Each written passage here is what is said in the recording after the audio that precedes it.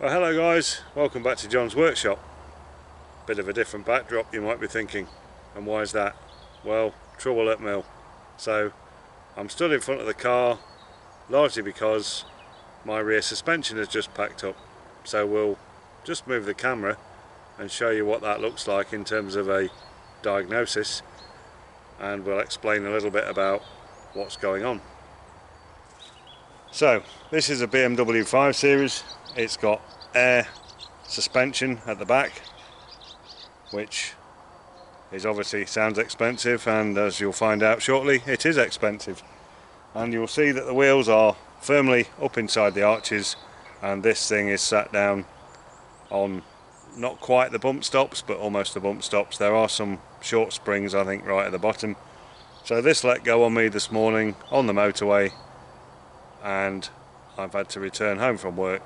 Well, I didn't even get to work, I had to return home. I've worked from home today and it's now the evening, and we're just trying to get into understanding what this is all about, having done a little bit of research on YouTube.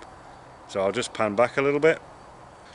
So we've got the car up on some ramps. These are actually the motorhome ramps, and I'm making good use of the fall on the driveway to give me enough room to be able to crawl in under the back of the car to be able to get to where the compressor unit and the air valve unit is that drives the air suspension. So you've seen the car, you've seen the situation. I'm going to film the rest of this in the workshop until we get right to the very end. So we're just going to move into the workshop now, and we're going to do a bit of discussion around how this system works and what we think the fault might be. Okay, so very quickly, the first thing that's obvious is you can see why I don't design cars for a living, and secondly we're just going to have a quick look at the system function. So under the back of the car, where you've just seen me pointing out under the ramps, right under the back, there is a compressor unit and some solenoid valves as part of that unit, and some pipe work and things like that. And largely the compressor supplies air pressure through some pipes to two airbags that control the ride height at the back of the car, and that ride height is altered by quite a few things. It's altered by the weight that's in the car, it's altered by the driver setting, the mode setting. So if you've got it on eco, or you've got it on comfort, or you've got it on sport, so if you put it into sport mode, it drops the rear, stiffens everything up for better handling, that kind of thing.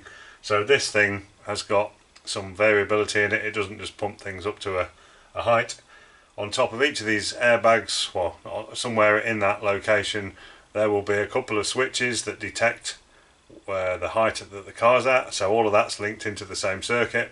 So when the car reaches the right height and the switches tell the system that it's at the right height, the compressor will knock off at that point. And then if you loaded the car up with lots of weight, obviously you would compress the air in the bags, everything would drop, the switches would drop, which then says I need more air to get back up to the right ride height. So largely that's how it works. It's quite a simple thing. So I've not filmed me taking the compressor unit out of here. I've taken it out already. It's on the bench. We're going to get into that in a moment. We're just going to come back and talk about cost. Okay, I hope you're all sitting down.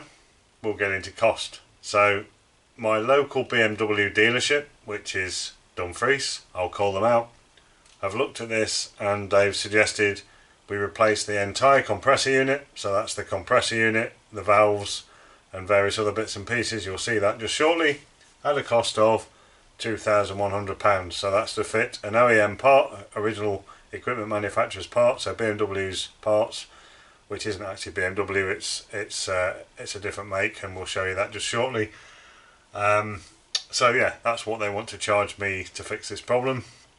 A non-OEM copy, so a non-original equipment manufacturer's copy of the same thing, I can pick one of those up for about £550 for the whole unit. And on the unit, as you'll see just shortly, there are some solenoid valves, and they cost about £25 each. Again, not original equipment, probably imported from China, but that's roughly the cost of those. So 3 different prices to go into the mix. So I'm now just going to talk very quickly about the fault itself, how it's manifested itself, and the kind of diagnosis that I think I've come to based on that fault track. And interesting to note, I gave that history to my local BMW dealer of that history and fault and of what I think it might be, and they still came back with that's the fix.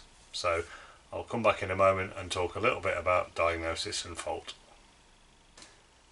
Okay, I think I used the wrong word just now when I said diagnosis. We've still to do that. What I meant was symptoms. So the symptoms of the fault are, it's intermittent, so this has been happening for a few weeks, very, very seldom, and not catastrophically like it was this morning over a very, very long period of time. So over 2 or 3 days the car will drop when the car's not been used, and then the moment you start the car it comes back up again fairly quickly. Now that's progressed to losing all air and whilst driving, which obviously is very dangerous. And what I will say though, it's equal both sides, so when the car drops it's not dropping on one side and not the other. And also the fact that sometimes, because it's intermittent, sometimes you park the car up, it doesn't drop every time, it was only certain times, which tells me that the airbags are fine. So if the airbags were cracked and leaking, it would be constantly dropping, it would be a repeatable thing. So I know the airbags are good, and I know the problem sits with the compressor unit or the valves.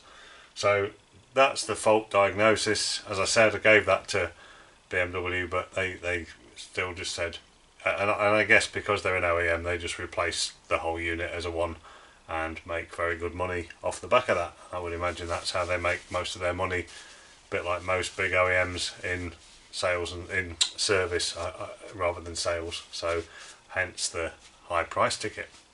So what we're going to do now, I'm done with the whiteboard, you'll all be pleased to know.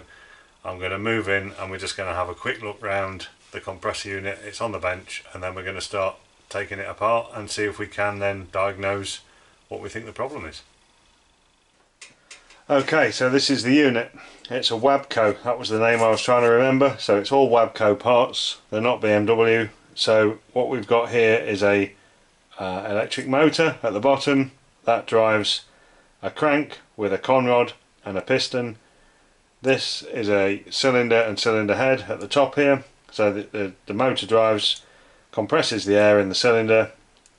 That then moves through into this section, which is the compressor tank, if you want to call it that, very small, and it's also an air dryer. So this is full of desiccant that takes the moisture out of the air. That then goes into this unit, which has got built within it a solenoid release valve that I was talking about earlier to let excess pressure out, and it's also got the air inlet, which is here, and that goes off in a big pipe to an air filter unit. So this is where it draws air in, and then the air comes out of the centre hole. I've already taken this pipe out, comes out into this pipe, runs along here into this secondary solenoid valve block that's got basically 2 valves sat within it, and it's also got 2 outputs, which are here and here, and one goes to each airbag left and right on the car. So very, very simple really in terms of overall operation. So when this has got up to pressure, the valves are controlling the pressure out to the airbags, and the solenoid valve here is controlling the discharge of air to let air back out the system. Now I suspect, based on some research on YouTube, I suspect that it's this solenoid valve here that lets the air out of the system which is not working. So I think that is staying in a permanently open position, which means the pressure never builds up in the cylinder, therefore doesn't get into the airbags, or this has got an intermittent fault on it where the airbags have got pressure in, but then this won't stay closed, it'll open and then not quite close, which means all of the air comes back out of the airbags and hence the car goes down. So I'm suspecting this solenoid valve, which is the £25 option that I've spoken about.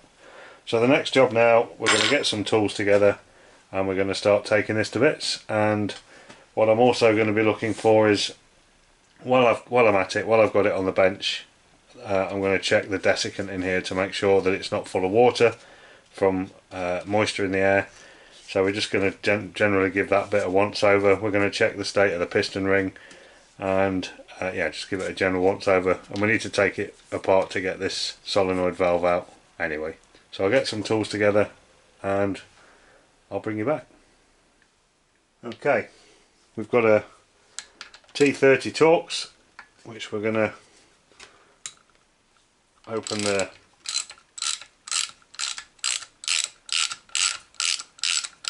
cylinder, take the cylinder head off.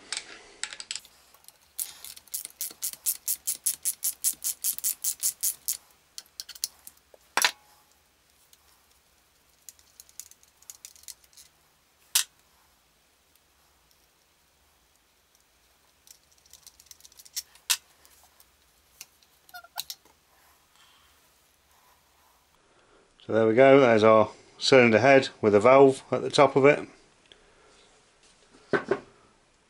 We've lost our seal, O-ring seal, and there's our piston with a rubber O-ring and another valve like a butterfly valve on top of the piston. So that all looks to be in good condition. Piston looks good, can't see any nasties on there. So we're going to focus now on stripping this bit down. Okay, so the first thing we're going to do is remove this solenoid valve, which is the decompression valve, and what I believe to be the offending article.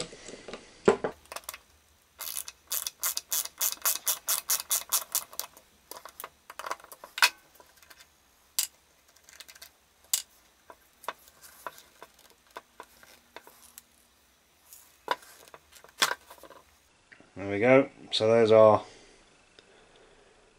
our valve.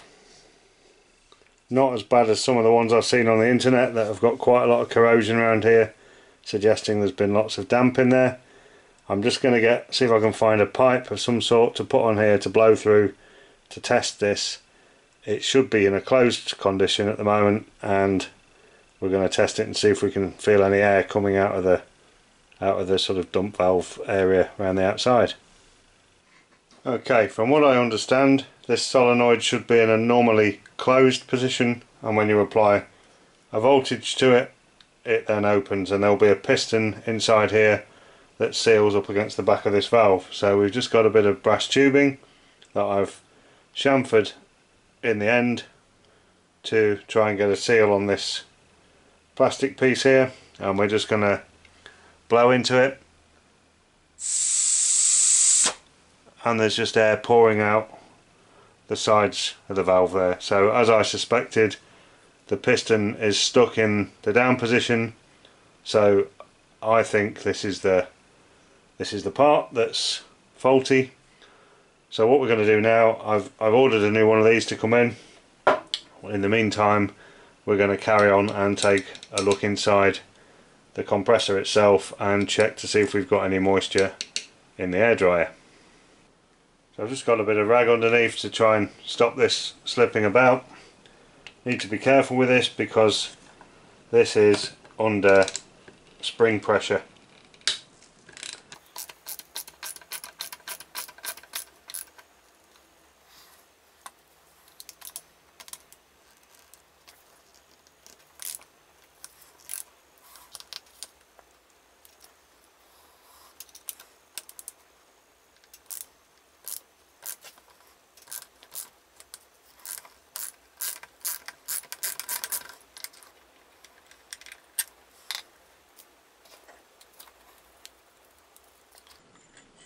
So there we go, that's our cylinder head off, our spring off, an O-ring, and I'm now just going to get something to capture the desiccant when we take this out and have a look what's going on inside here. Okay, let's dig in.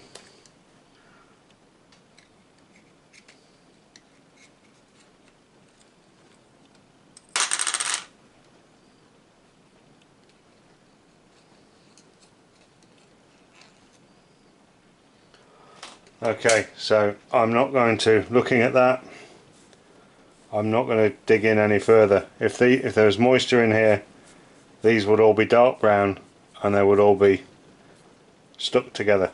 So I don't have a moisture problem. That can sometimes be an issue on these, not an issue I've got. That all looks very clean.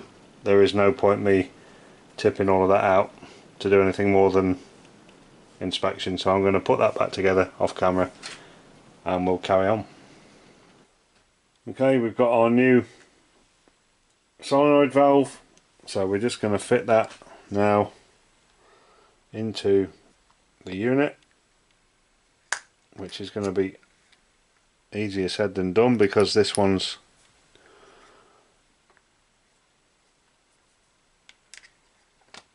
there we go.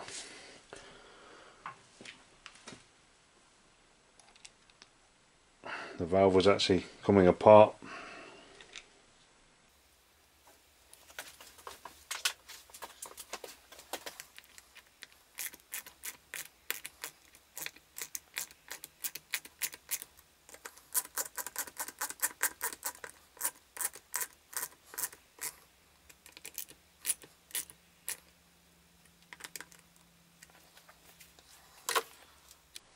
Okay, time to rebuild the main assembly.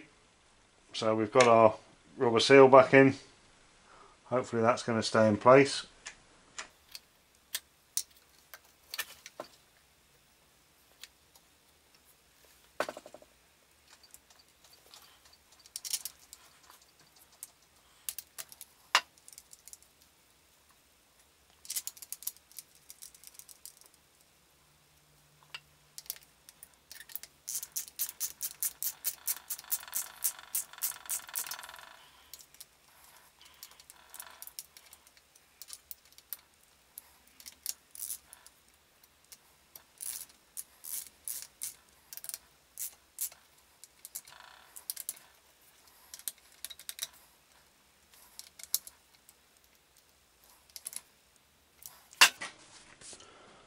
There we go. Just got to put our pipe back in the back here. I'll just do that off camera, and then we'll take this unit back to the car and get it fitted back into position.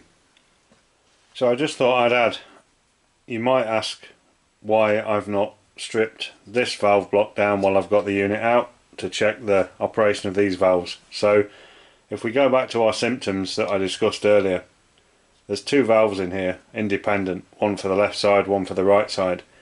And as I said with the symptoms, the car was always dropping uniformly both sides. So therefore, there's two or three main reasons I'm not looking at this. One reason is, if these valves were faulty, they would have had to have failed at exactly the same time by exactly the same amount. Otherwise the car would be dropping unevenly, one side more than the other.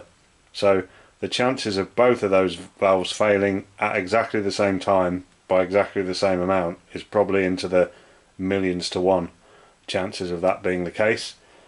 Another reason is we've already found an issue with this valve, therefore the chances of all three valves failing, not only those two at the same time and by the same amount, but at the same time as this valve, is probably in the hundreds of millions to one.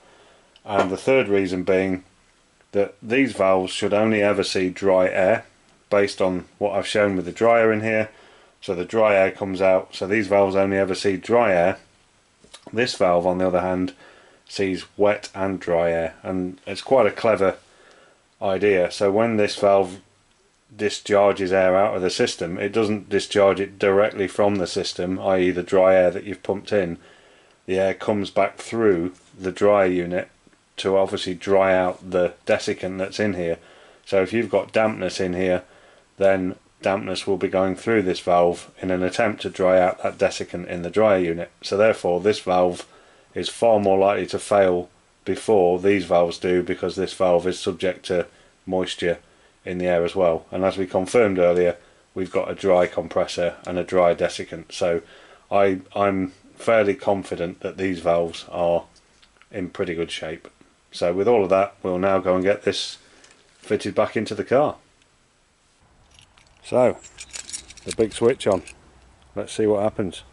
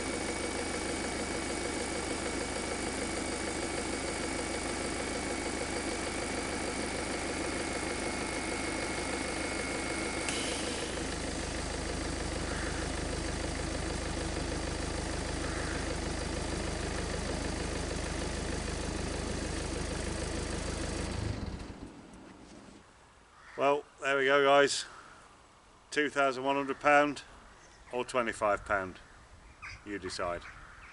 I think we've definitely say we've fixed that. So with all of that being said, we'll close this video out.